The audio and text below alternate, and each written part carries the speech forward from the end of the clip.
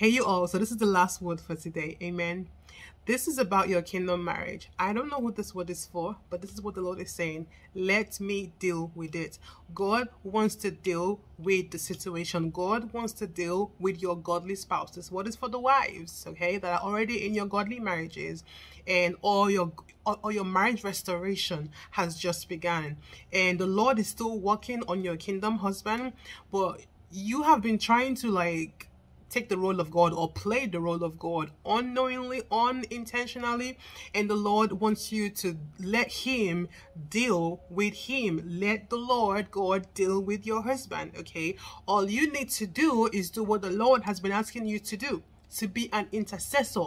Pray every single time for your spouse and let God deal with him. I'm encouraging you today because many a time when we begin to try to do things in our own way, we begin to mess things up, and then things begin to get messier and more messier than they were before, and you end up ruining everything.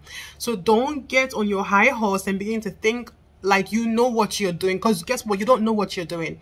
You don't know anything, because when the Lord began to restore my own marriage, I was like that too. I would be like trying to fix my husband, trying to oh, let me see, oh, this, let me try and do this, no, stop, okay? Let God deal with your godly spouse. Let the Lord deal with your husband. Even to the husbands as well, that God has sent you your kingdom wife. You're married, you're in your kingdom marriage, but then there are things you see about your kingdom wife that are not pleasing to you, and you're trying to change her. You can't change anybody. Nobody has any power to change anybody. Amen. God is the one that works through us to help somebody to change, but we need to understand that it is of his will and of his grace for us to be able to do the things that he wants us to do. Amen. He wants us to be able to obey him and do what he asks us to do, so that we can see the changes that we want to see in other people and in our lives as well, in our marriage, in our children, in our spouse's life, and so on and so forth. Amen.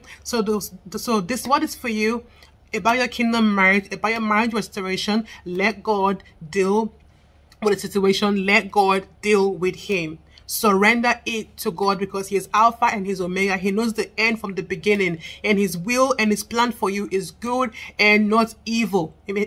Amen. Put all of your trust in the Lord, and don't lean onto your own understanding of how things should work out or how things should be. No. Surrender it to God. That's why the Lord is saying for you to submit unto him, wives. If you submit unto the Lord, if you submit unto Father God will be able to work on your behalf and then do what he needs to do the right way. But when you refuse to submit and you're disobeying the Lord and trying to go out of his own way, of his own plan for you, and then do things your own way, you're beginning to override the Lord and just beginning to just mess things up for yourself and your kingdom spouse. So just allow the Lord God to deal with him by you submitting unto the Lord and doing what the Lord is what he's asking you to do for your kingdom marriage to be a success, in Jesus' mighty name.